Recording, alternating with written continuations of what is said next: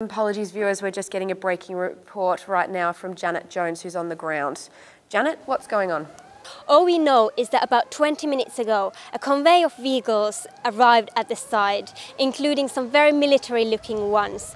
All the roads here have been blocked off, and there have been confirmed sightings of individuals in private security gear entering the building behind me. The building is privately owned by the Dee Baxter Industries. However, my producer has not been able to reach anyone from within the building for comments. Is there anyone around on site who's been willing to talk to you, Janet?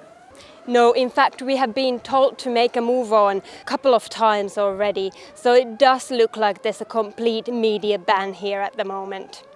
You're possibly taking some risk here. Do you have any idea what's happened?